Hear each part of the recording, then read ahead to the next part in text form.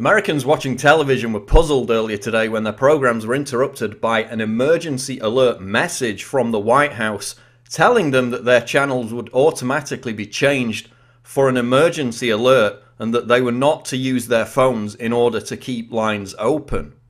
This is the message that viewers in Austin, Atlanta, North Carolina, and numerous other areas of the country saw earlier today.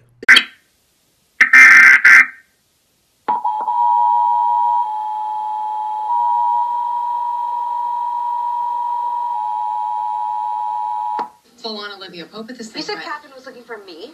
I said I'd take care of it. So why don't we stay out of each other's jobs?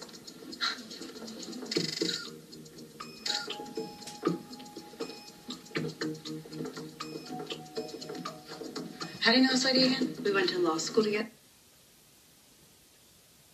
Because it's not a room, it's a residence. Residence Inn. We go after the ones who convince themselves. Then we had other people on Twitter reporting the same thing. Brian Jacuto, who's in Atlanta, Georgia, got the same emergency broadcast, but again, in each case, no alert message followed. It was seemingly a test run, forcing the TV channels to tune in to the local news station for a White House alert, which never came. Shortly after the alert, WSOC TV, which is based out of Charlotte, North Carolina, put out an alert, a message on their website saying it was looking into the emergency alert that aired at around 8:30 a.m. on Friday morning after hearing that radio stations and television stations broadcast the message. So the local news channels that broadcast the message aren't even aware that it was planned. So if this was a test, then it wasn't communicated to any of the radio or television stations in advance by the federal government. So AT&T put out a statement to UVerse customers. It seems that this was restricted to UVerse customers, saying that earlier today UVerse TV customers may have received an emergency alert notification. We confirm that there is no emergency at this time and we are investigating why this occurred. We apologize for any inconvenience. So the Atlanta Journal-Constitution called it alarming but erroneous that viewers received this message.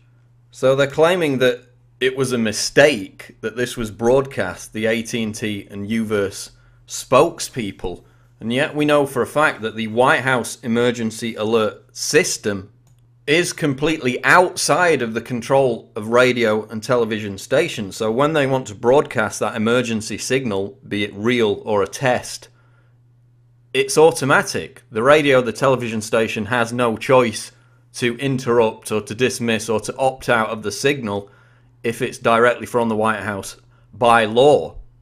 Stations are required by federal law to relay EAN, emergency action notification messages, immediately. So the encoders and decoders are actually installed directly within the broadcast systems of the television and radio stations, who have no control, no power to interrupt these messages. They come directly from the federal government.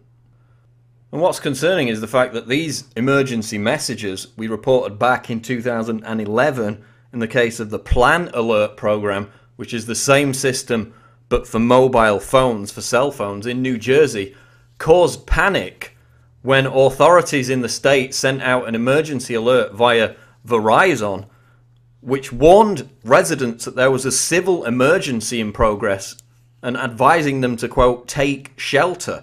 So then panicked citizens flooded 911 lines with anxious calls because of this test, which wasn't supposed to go out. So now we have another example of a test going out amidst a national concern about the Ebola outbreak.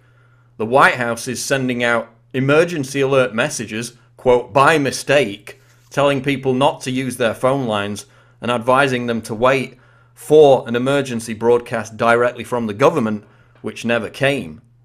And so, as you can imagine, this has caused huge consternation on conspiracy websites.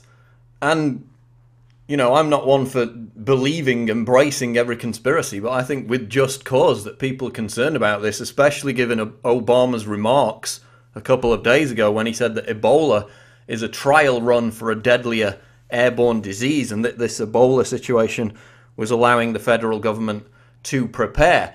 So now 2 days after those comments, we have this bizarre emergency message from the White House being sent out to people across the country, urging them not to use their telephone lines and to stand by for an emergency message from the White House amidst this national Ebola situation, a message which never came. So is the emergency alert message that went out today part of another trial run to see how Americans would respond? I don't know. It's definitely disconcerting that they would commit this mistake test run of the emergency alert system amidst the general concern about the Ebola outbreak. Let me know in the comments below if you saw this emergency alert message and what you think it represents. I'm Paul Joseph Watson reporting for Infowars.com.